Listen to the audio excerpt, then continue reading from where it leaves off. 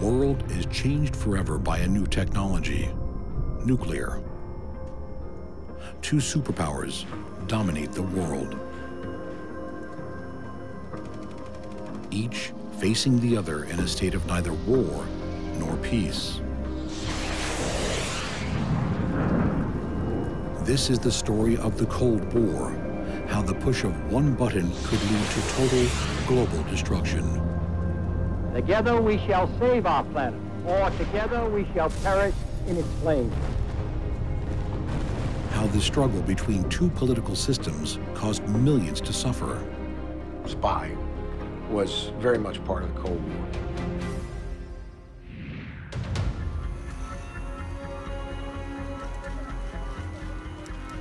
And how a world was created which lived in constant fear. Mad world, mutually assured destruction. In this episode, revolution flares up on both sides of the Atlantic. He established a communist satellite right on the doorstep of the United States. There was a sense of excitement, a sense that there was something really important happening. Revolutionaries refused to surrender, so they went in and crushed it. Leaving their parents, these two little boys reached the Austrian border, alone and half-starved. The Soviet Union leaps ahead in the arms race. Then round and round the globe, leaping to Moscow and the world. Awesome capabilities. But then you realize their purpose is destruction. And Western Europe prepares for nuclear war. You prepare for the worst and hope for the best.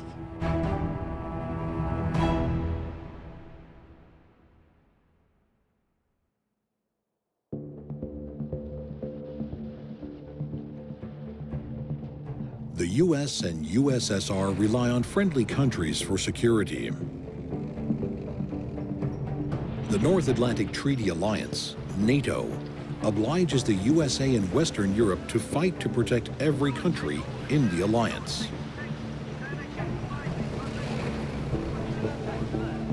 As the Cold War becomes restless, NATO becomes more than a treaty. I believe, first, the preservation of free America requires our participation in the defense of Western Europe. British airborne forces provided the spearhead of the attack in Operation Brown Jug, the biggest exercise yet carried out in Denmark by combined NATO forces. US military units are moved to the front line, the border between Western and Eastern Europe. They learn to work as a team with the Europeans in regular NATO maneuvers. Off the southern shores of Sardinia, British, Italian and American forces take part in a combined assault exercise. This particular phase involved Royal Marines and US Marines, and quite a tough business too. What a way to come ashore. Now the Admiral tries it. No comment. It was a good deal if you work with NATO, because NATO headquarters celebrated all NATO holidays and all US holidays. So it seemed like they were always on vacation. I'm joking, of course. NATO bases in Western Europe are supplied with American bombs. The possibility of a nuclear strike is real. Okay, yes, I was stationed at Royal Air Force Wildenrad, which was a well-equipped station built after World War II, specifically for NATO. There was a top-secret room which had all the maps available of targets we might be required to hit. I flew an aircraft called the Canberra BI-8. The aircraft, first of all, were wired for nuclear weapons, and we didn't have them. Each crew was allocated a target. The plan was to fly as high as possible for the first bit, and on reaching the edge of the Soviet radar at about 450 knots, and at a pre-calculated point, we'd pull up into a 3G half loop, and at 45 degrees, release the weapon, which again is done automatically. The aircraft would continue on a half loop to about 30 degrees below the horizon, upside down, and then turn the right way up, dive as fast as possible to the ground and try and beat the fireball back to safety.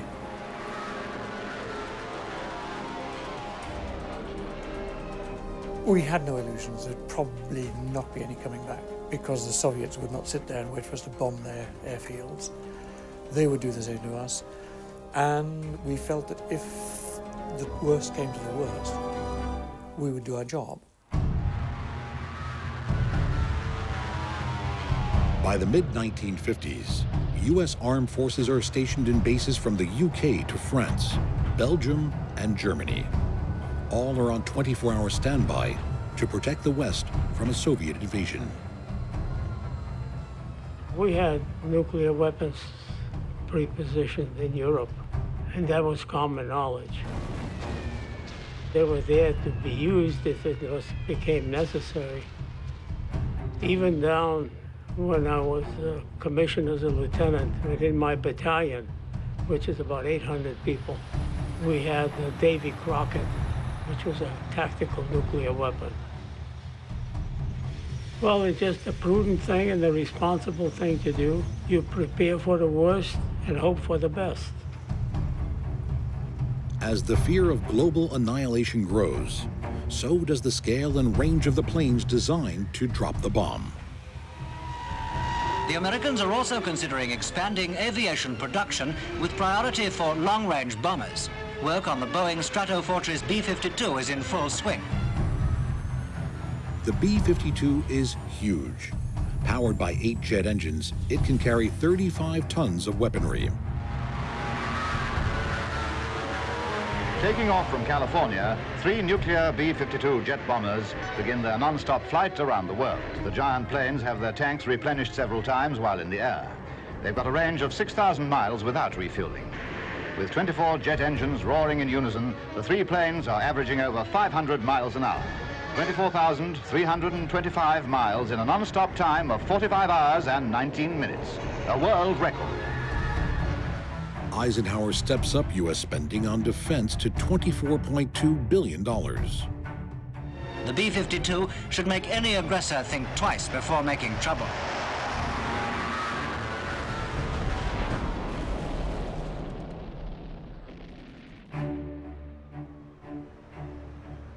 October 1956.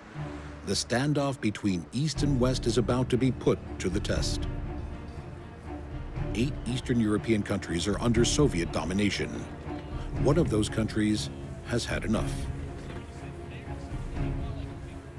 I had no idea, no inkling of the fact that this was going to happen. Hungary decides to take a stand.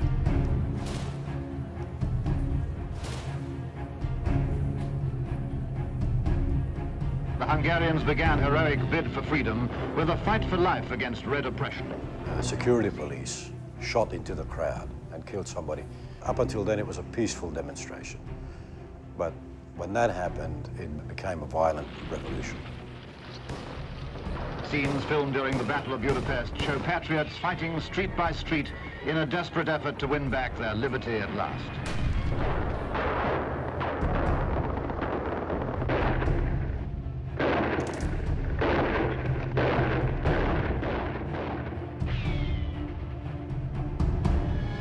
All along the battle-torn avenues, derelict tanks bore witness to the fury of the battle.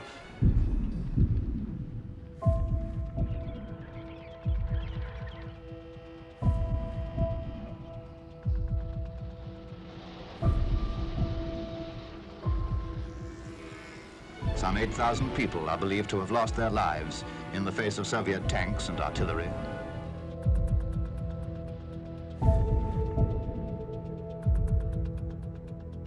The Hungarians take revenge on their oppressors. In the bitter conflict, the secret police were routed and their headquarters ransacked. Communist books and leaflets were burnt in the streets as a triumphant gesture by those who had suffered an iron-shod oppression.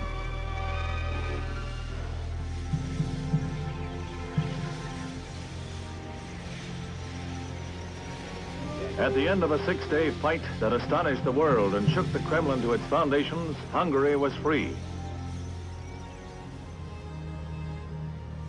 The The Hungarian uprising is a moment of optimism in a world in fear of Russian domination.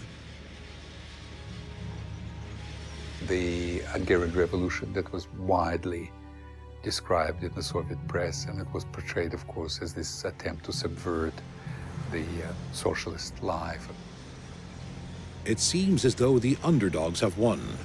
A nation of 10 million people has broken free from its massive neighbor in the east.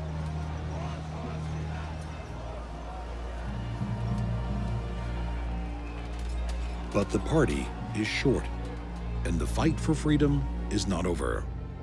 Then word came that Russian forces were massing and all communication with the West was cut off.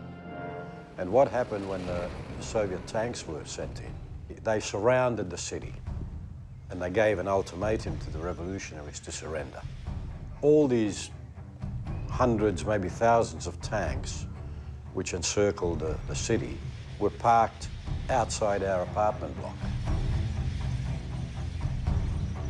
But the revolutionaries refused to surrender, so they went in and crushed it. Rumors flared of the re-entry of Russian forces and new fighting. The beautiful city of Budapest, scarred by conflict, again faces a Russian onslaught, even before the debris of the fight for freedom is cleared from the streets. Now to Vienna, where the broadcast from Budapest was picked up and recorded during the confused situation in Hungary. A voice giving the news, followed by the sound of fighting.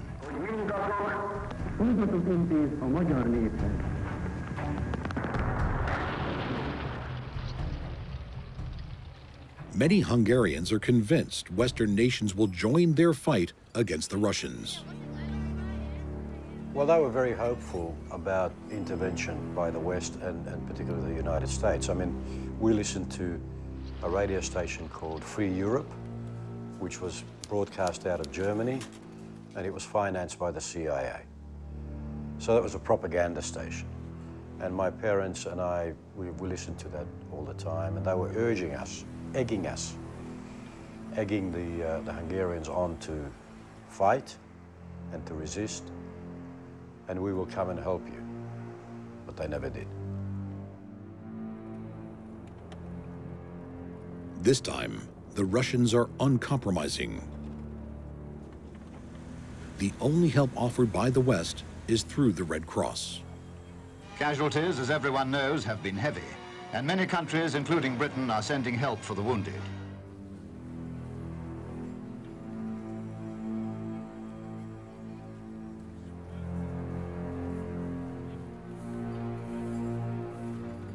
Protests erupt around the globe. On the streets of New York, in front of the United Nations. No military aid is offered despite emphatic speeches at NATO. In retrospect, I understand why. I mean, you know, the reality was that the Americans didn't want to risk a nuclear war by going to war with the Soviet Union. And the events of recent weeks in Hungary have shown conclusively that the Soviet Union will not hesitate to use force to suppress human freedom. My father was active during the events, and there would have been retribution had we stayed after the revolution. That must have been the moment when my parents decided that it's time to flee.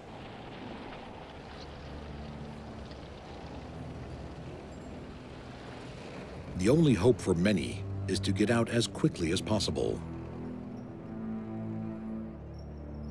In the panic, homes are abandoned and families become separated. Leaving their parents, these two little boys reached the Austrian border, alone and half-starved. My mother woke us up, the three kids, and said, "Get dressed, we're going." I said, "Well, going where? It's 3 o'clock in the morning. Where are we going?" And she said, "Never mind that, just get dressed." So we got dressed, left everything, and then we got on a train heading down to the Austrian border. The flight to Austria and freedom becomes a steady flow.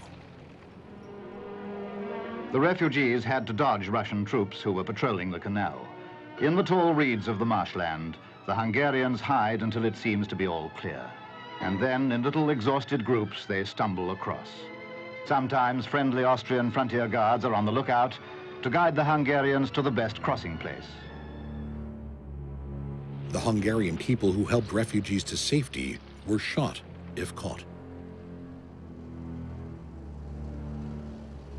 That night, Julius took us across the border, and he held my hand and my little brother's hand, and following us were my older brother and my parents, and he took us across this field of corn. We walked very quietly. Nobody spoke. The only noise that I could hear or remember was the squeaky noise of the shoes in the light snow. And as the Russians close in, attempts to escape get more desperate. And even after the Russians smashed up the bridge, refugees continued to get across, clambering over the wreckage. They form a human chain to carry a baby to safety. The Hungarian people are once more prisoners in their own country. As night descends on liberty behind the Iron Curtain, a ring of red tanks blocks the last road to safety.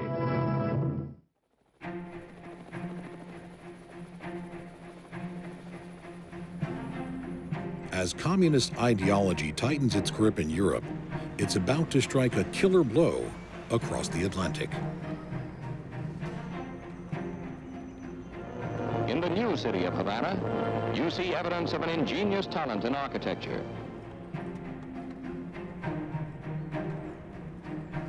Cuba's capital is booming, with lavish bars, casinos, and beach clubs. They've given the tropics a new tempo, a blood-stirring Latin rhythm which sets the feet to dancing and the heart to pounding.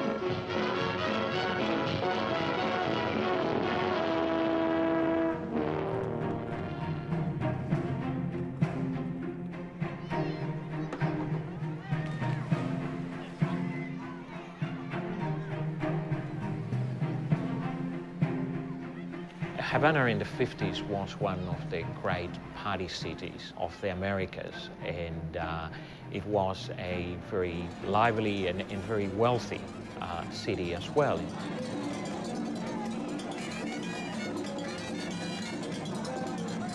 It attracted tourists, not just from the US, but right around the world.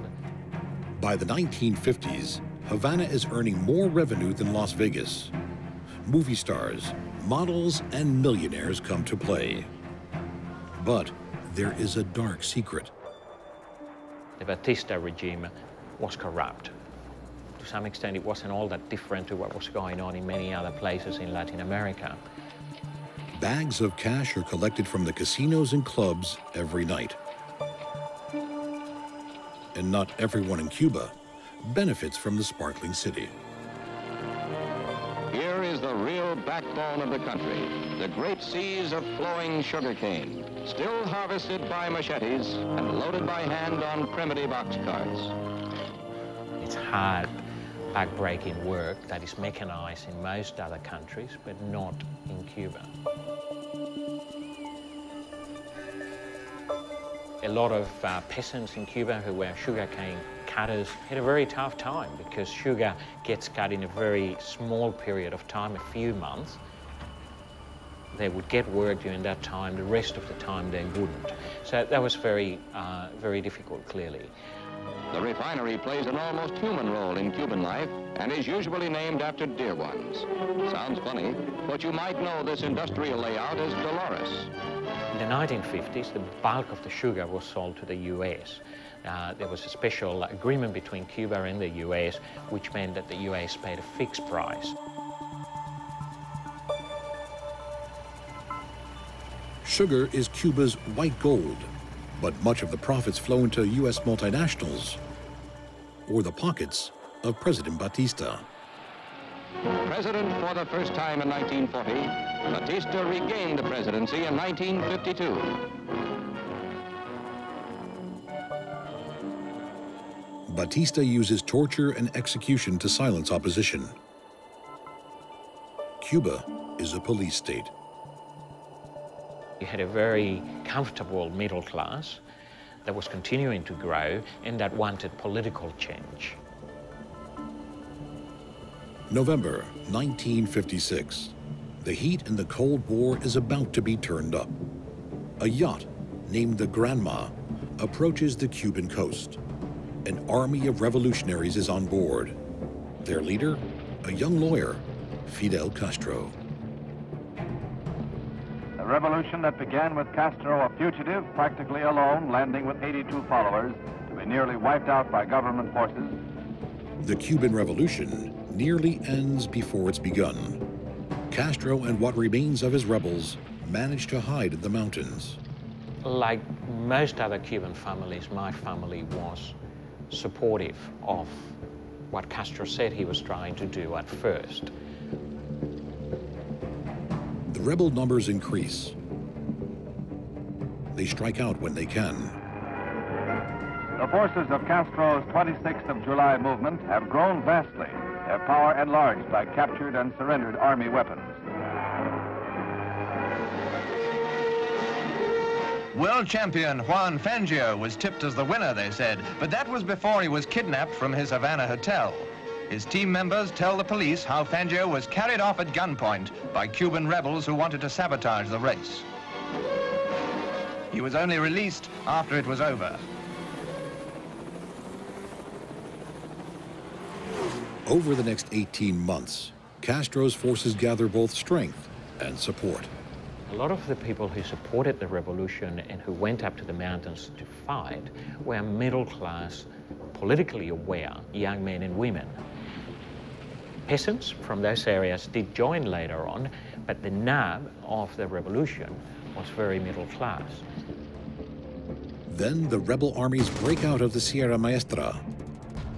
Total revolution flares up.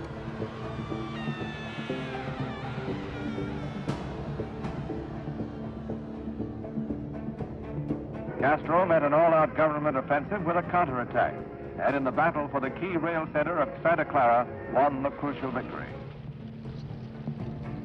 January 1st, 1959. President Batista flees Cuba. He takes a personal fortune of $300 million. Nearly 2 years of hit-and-run warfare aimed at toppling Batista's government by paralyzing Cuba's economy culminated in victory as 1958 ended. The Batista government has murdered 20,000 people in the last 7 years. Havana goes wild as the news spreads that Cuba's long struggle has ended with the flight of Batista and the triumph for Fidel Castro. At first, the celebration was peaceful as shouting, cheering crowds surged through the city. Then the temper of the throng changed and an ugly mob ranged the streets. Its prime targets the symbols of the overthrown regime: the gambling casinos, the parking meters, the homes and businesses of Batista's cronies. The news is good. Castro is on his way to Havana and his troops will soon be here, so hurry. Now is the moment to celebrate and to get a bit of our own back. Anyone suspected of sympathy for the Batista regime came in for a rough time.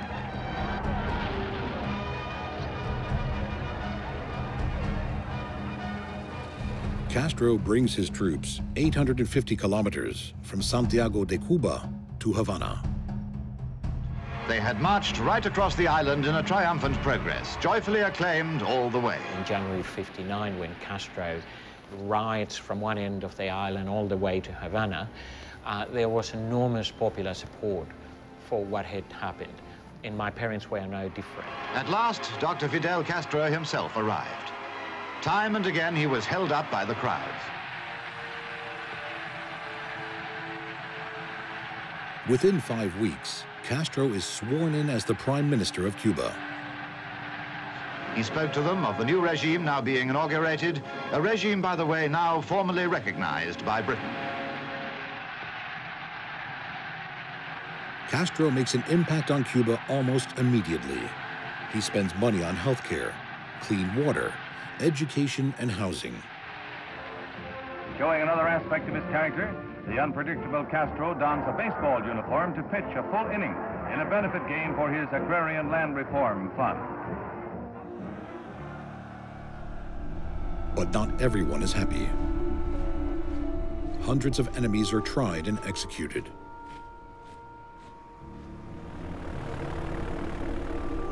Castro initially made overtures to the US and went to the US very early in '59 and declared he was not a communist, he was a Democrat, and elections would be held in Cuba. In fact, he even gave a timeline of 18 months.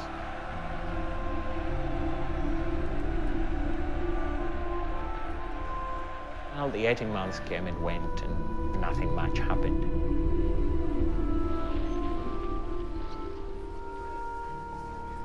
Land is taken from private owners and given to farm workers.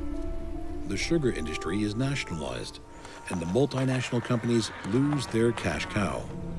Cuba is clearly a communist state. It is less than 200 kilometers from the USA. Relations between the two nations plummet. He achieved virtually the impossible. He established a communist satellite right on the doorstep of the United States. Since then, Castro has held the respect and adoration of his people, along with the fear and loathing of the Western powers, particularly the United States. Once in power, Castro visited the United States and was recognized as his country's head of government. The US knew Castro was plotting its downfall, and in its turn, the United States was busy plotting his death or overthrow.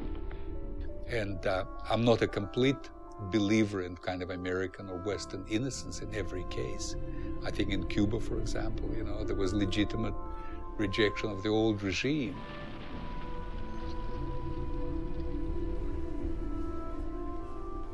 President Eisenhower commands the CIA to assassinate Castro. He gives them $13 million to do the job. Fidel Castro whips up a furor in Cuba, charging the United States with arming and training mercenary forces for an imminent invasion. Tensions between the Cold War next-door neighbors builds to breakpoint. She's the French freighter La Couble, which blew up in Havana while unloading munitions. There was heavy loss of life, and when more explosions followed, the fire spread to warehouses along the dock. The actual scene of the blaze was ugly enough, but Dr. Castro, the Cuban Prime Minister, added fuel to the political flames by saying that sabotage caused the disaster. His implication that United States officials were responsible brought an immediate and rigorous denial and protest. These accusations shocked America almost as violently as the exploding ship rocked Havana. Such fires are not easily put out. Then, 1,400 troops make a secret landing on a beach in southern Cuba. They are Cuban exiles trained by the CIA. They are here to overthrow Castro.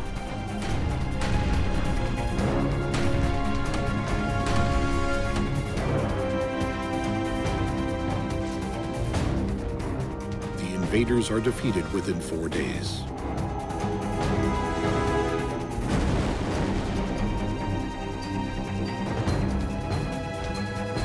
Despair and confusion among the relatives of the insurgents.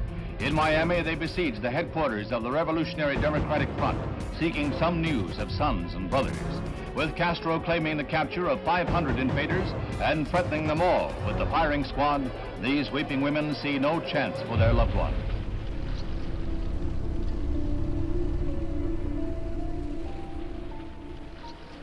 Some of the insurgents are executed. Most are returned to the USA in exchange for food and medicine in the value of $53 million.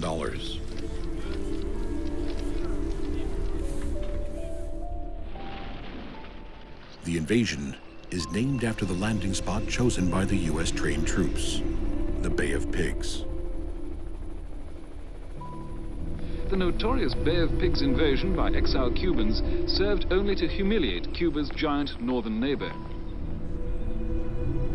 The USA can't seem to win a trick. For the West, the Bay of Pigs invasion is an all-time low in the Cold War. But within a year, events in Cuba will be infinitely more chilling.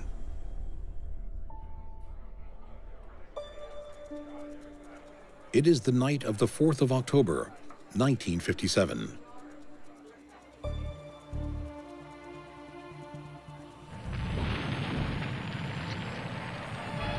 Today, a new moon is in the sky, a 23-inch metal sphere placed in orbit by a Russian rocket. A three-stage rocket. Number one, the booster in the class of an intercontinental missile.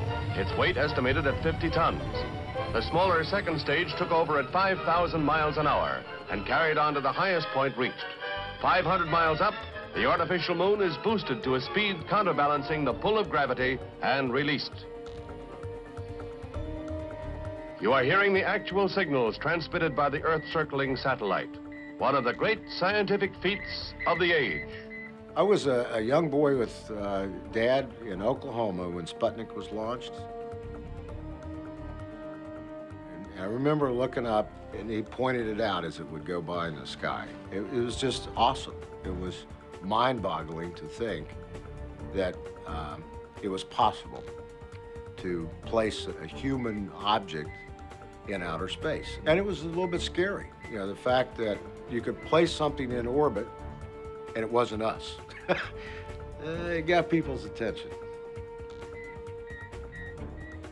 Sputnik, the world's first man-made object in space. The signal from this little shiny ball can be heard by anyone with a radio receiver. It strikes dread into the hearts of the West. Then round and round the globe at 18,000 miles an hour, bleep bleeping to Moscow and the world. Apparent proof that Russia could deliver an H-bomb at long range by rocket.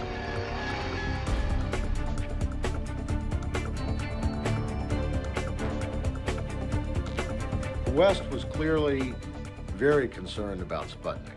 And this is a case where, you know, the popular movies are under-dramatizing what was really going on. You had a major strategic event that had massive implications for national defense, national security, economic advantage.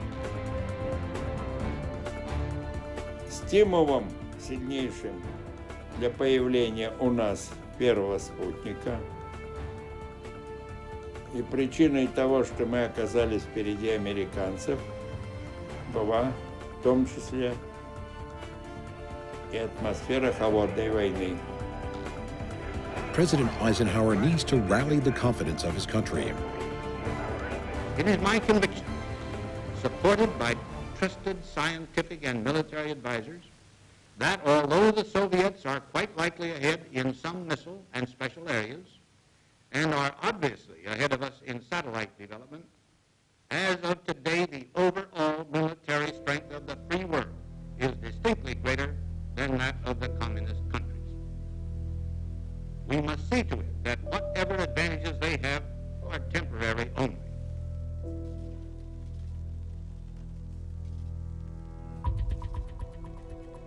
The U.S. satellite will be launched by a Vanguard rocket. The reputation of a nation is at stake.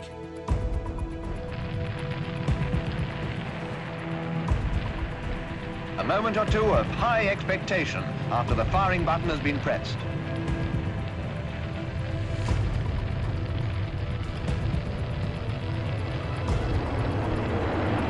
Is that a fuel leak there in the first section of the three-stage rocket? Disaster follows, as this official film shows only too clearly.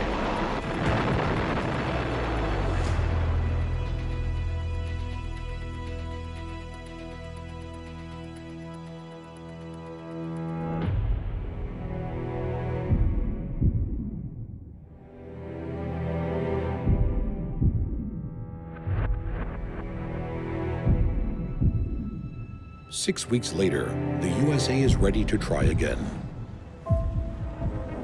At Cape Canaveral, Florida, the Army's Jupiter C rocket is ready for America's second attempt to launch a space satellite. The moment is at hand, the countdown reaches 0.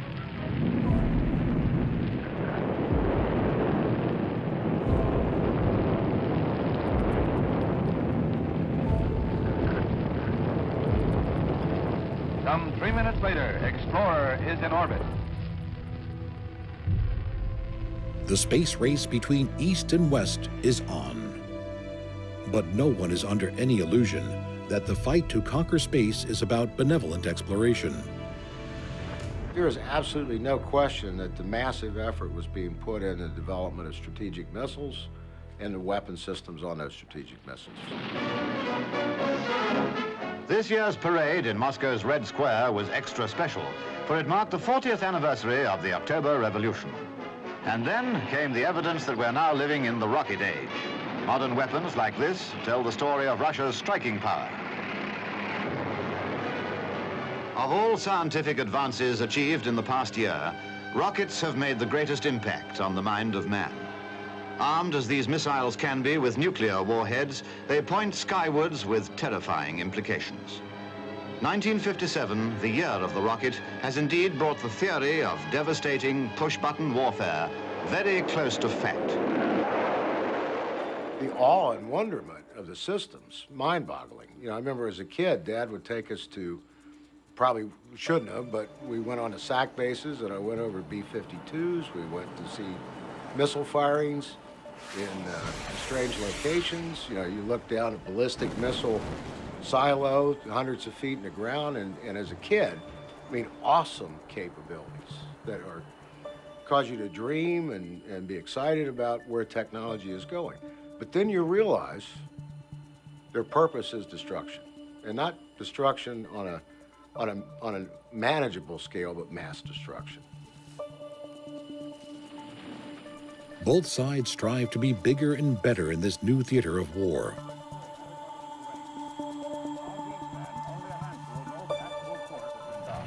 With a weight of 8,800 pounds, the Atlas is by far the biggest satellite, more than double the mass of Russia's Sputnik 3. Soviet Russia scores a dramatic victory in the exploration of space with the launching of the first rocket to hit. This time at Cape Canaveral, a naval vanguard did the job perfectly, to circle the globe at 19,000 miles an hour and join the others, getting quite crowded up there. As the space race accelerates, both sides take aim for the ultimate prize: to place a human being into orbit and bring him home.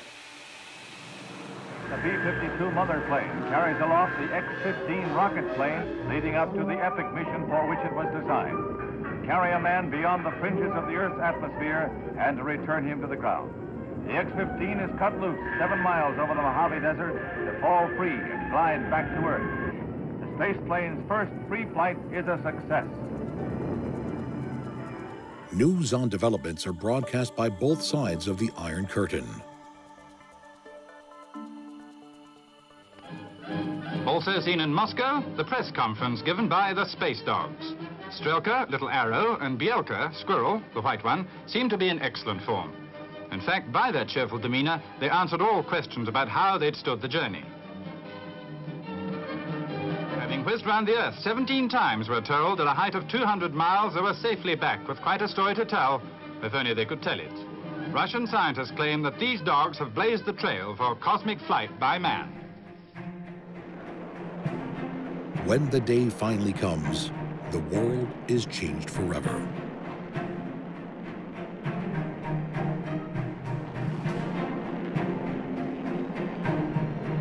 The Earth looked a delicate blue floating in a black sky. So said the first man in space after his fabulous journey of 108 minutes, Major Yuri Gagarin. The Gagarin trip into space was a tremendous kind of celebration. The Soviets were sure that we were the most advanced nation on Earth, but that confirmed it. Gagarin, of course, was this photogenic guy, really nice guy, actually. He was really a true national hero. With a smile that could light up the Cold War, Yuri Gagarin becomes the darling of both East and West. Major Gagarin looked as pleased to arrive in Britain as Britain was to greet him. And one of the great demonstrations that a capability had reached maturity was the ability to launch a human in space. The Soviet Union is well and truly ahead in space technology. It will take 8 more years and a new president before the USA bounces back.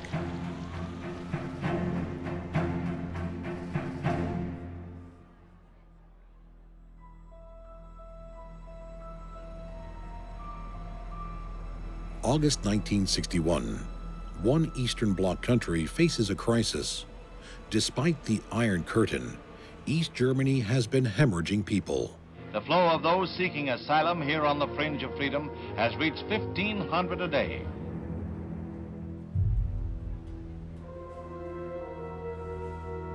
$3.5 million East Germans have fled across the inner German border, 20% of the population.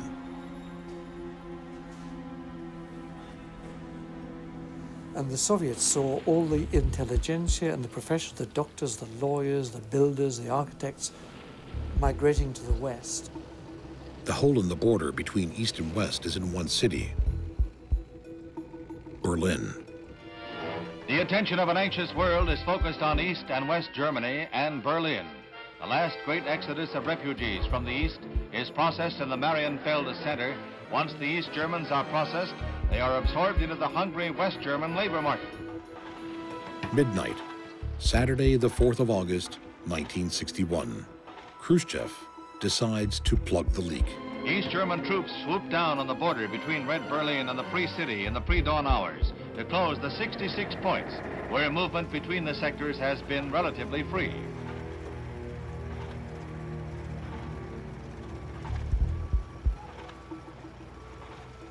It was not trying to keep people out. It was trying to keep people from escaping. They were losing 250,000 people a week, and that was the power drain on them. Barbed wire is rolled out across the city.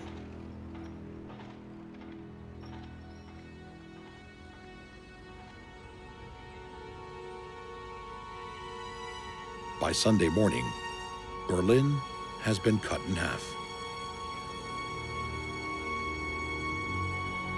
The border between East and West Berlin is closed. Houses in the east are demolished to create an open space along the fence.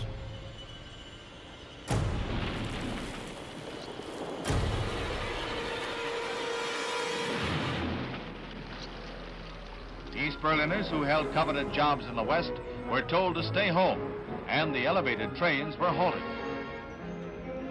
But from now on, crossings into Free Berlin will be fugitive affairs. It was very dangerous to escape from East Germany into the West. But people came up with ingenious methods of escaping. Inside of car fenders, people would rappel from buildings.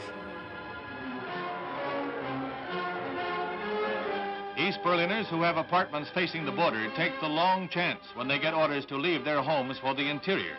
While an East German guard attempts to yank her back to prison, West Berliners pull her to a fire net and freedom.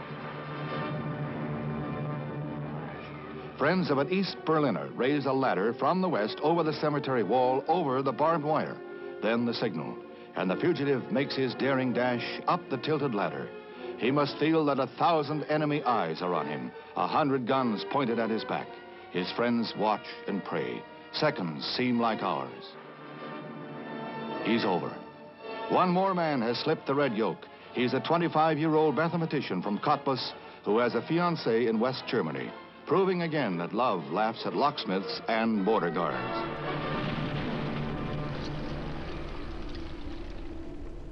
The guard with East German guards, they weren't Soviet guards because the Soviets were trying to save a bit of cash, and they were more vicious than the Soviets.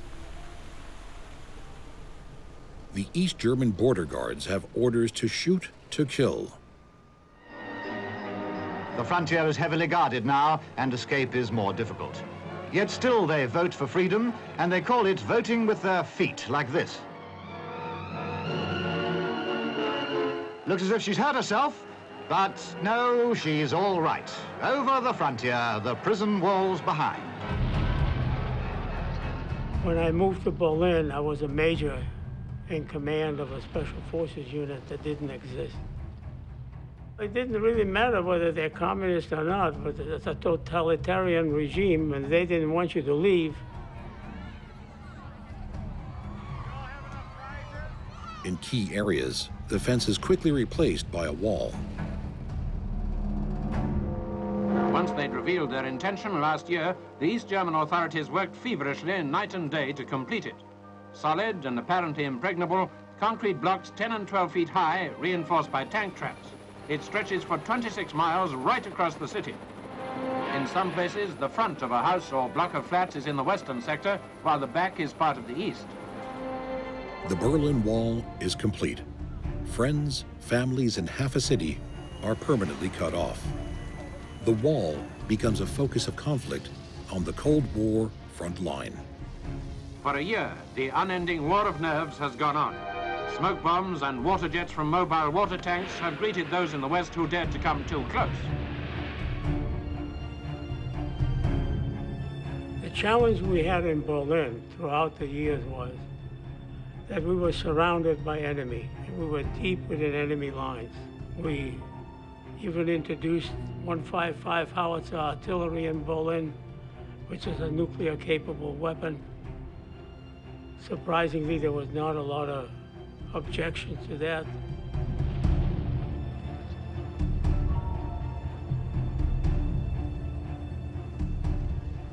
If there is a dangerous crisis in Berlin, and there is, it is because of threats against the vital interests and the deep commitments of the Western powers and the freedom of West Berlin. And it became more difficult as time went on because the wall was not static. It was constantly improved on. Every time somebody had escaped, there was an effort made to identify what the weak links were, and then measures were taken to correct it and to fortify that wall. Against all odds, the East Germans are not beaten. This is just one of many tunnels honeycombing the border between the east and western sector.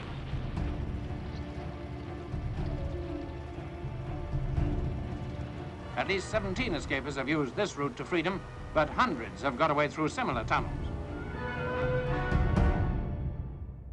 Horrific stories emerge as the wall stands guard. One of the most chilling concerns a 20-year-old bricklayer. The anger of the people of West Berlin has been provoked by recent actions of the communists. In particular, their cold-blooded attitude towards an East Berlin youth shot as he tried to escape across the wall. There's a river, Spree, which divides east and west as well, which is in the Soviet side of the wall. People tried to swim the Spree, but there were guard towers there, and they physically shot people dead swimming in the river. Peter Fechter, who was a young student who managed to swim the Spree, was climbing over the barbed wire fence on the other side, got stuck on the fence, and they just shot him dead. Peter Fechter lies alone at the foot of the wall for over an hour before dying from his injuries. And he's left his body there for about 3 days.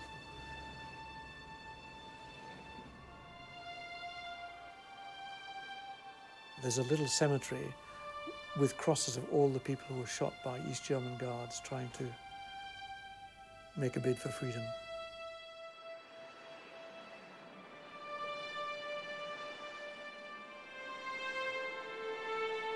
The Cold War in Berlin is very personal. Germans escaping from Germany, families forced apart, border guards shooting their own countrymen.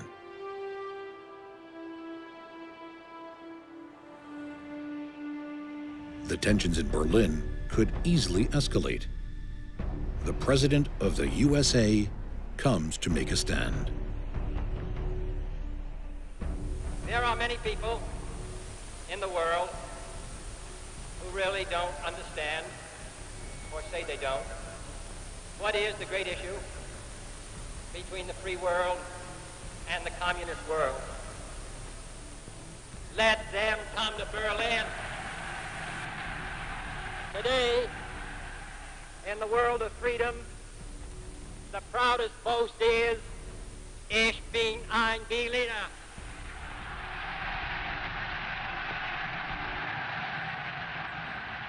Despite continuing atrocities, the wall shows every sign of being a permanent feature in Berlin. The first obvious result of the building of new walls is to increase the tension. Here in Berlin, the West stands on guard facing the next move by the East in the continuing Cold War. Next time on Mad World, both sides are a breath away from turning the world into a wasteland. The purpose of these bases can be none other than to provide a nuclear strike capability against the Western Hemisphere.